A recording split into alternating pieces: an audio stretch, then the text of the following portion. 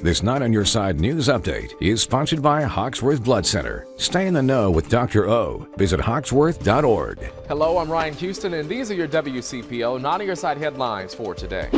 A former Springboro teacher charged with sexually abusing 28 first-grade girls is out of jail on bond. Our partners with the Journal News reports that Hopkins used $50,000 in cashier's checks to post bond and will now stay with family under electronic monitoring.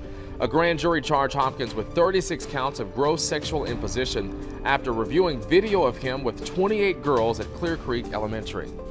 Well, for the first time ever, the Pride flag is flying over Cincinnati City Hall. The city kicked off Pride Week this morning in a show of solidarity with the LGBTQ community. City council members voted unanimously to raise the flag to show it's an inclusive community that supports everyone.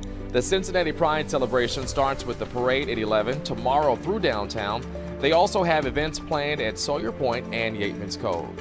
Well, those are your WCPO Not On Your Side headlines for today. Have a good one.